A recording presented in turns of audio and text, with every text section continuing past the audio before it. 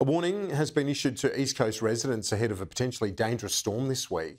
Forecasters say an East Coast low could develop by Friday, potentially bringing heavy rain, flooding and storm surges.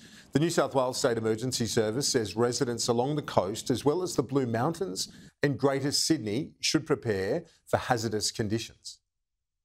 Clean out your gutters, remove dead branches, and as the weather hits, to take heed of the warnings. Flood and storm teams are on standby to respond. The SES says road conditions will be dangerous. If possible, to avoid unnecessary travel at that time. But if people do have to travel, to drive to the conditions. If they do see water over the road, people should not drive, walk or play in floodwater.